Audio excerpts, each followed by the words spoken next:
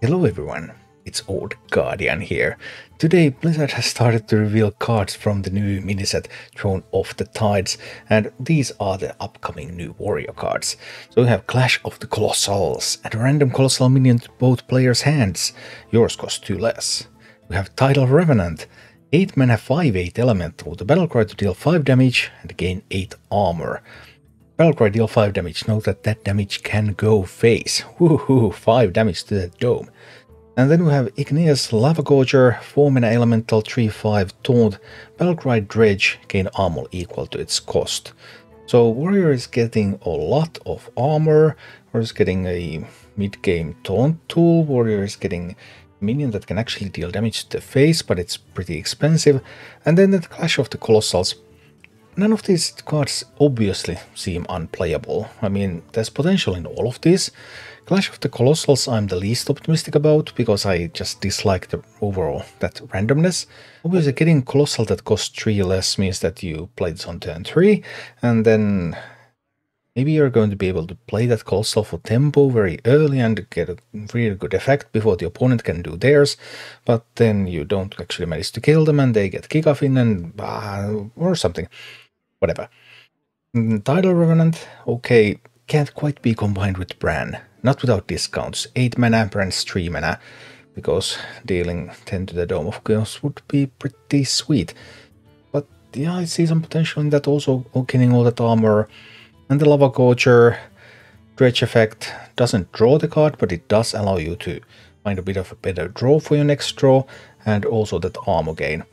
So I think all of these cards have some potential, and I think the Revenant and Lava Gorger have potential to actually be in decks. I'm still a little bit skeptical about that randomness in the Colossals. None of these cards are going to create a completely new archetype, where it already has like even multiple control archetypes, but thinking about something like a Charge Warrior, for example. And this is some imagination of what Charge Warrior could look like in Throne of the Tides.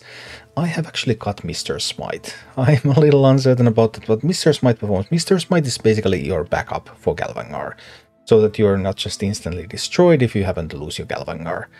But what if we go the more Bran Bronzebeard route, and we go in with double School Teachers, and we go in with double Tidal Revenants. Revenants can give you armor, Revenants can deal damage to the face, sometimes you from the depths, and you hit either Bran or you hit a Revenant, and then you can Bran your Revenant to deal even more face damage. There's even some obscure from the depths to the front play where you actually Bran double Revenants for 20 damage to the face, so maybe that's enough of a backup to compensate for losing Mr. Smite. Maybe it's not, but some kind of idea there. So maybe there is some contribution that Revenants can give to Charge Warrior.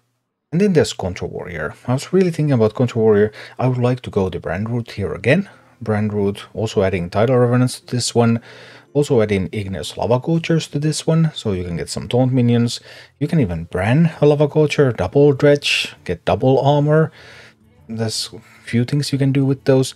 I was also really trying to think, okay, does this open us an avenue to get rid of Kazakusan? Because there are already some attempts to build Control Warriors without Kazakusan. There's a list with Ambassador failing, and well, those lists are failing. Oh, yeah, that doesn't look too promising. But if I could get rid of Kazakusan, I could also get rid of Amalgam of the Deep.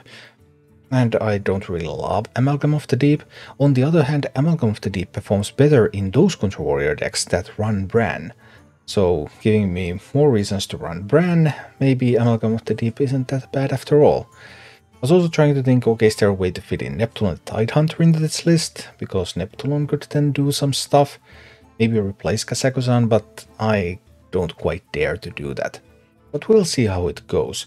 Overall, my plan with both of these decks now, new Battlecry effects for Warrior, new ways to make use of Bran. Bran is already used in some of the lists, and Bran is looking pretty good in some of those, and especially when you are able to add more Battlecry effects, you get more value out of Bran, and hopefully you will be able to make more competitive lists.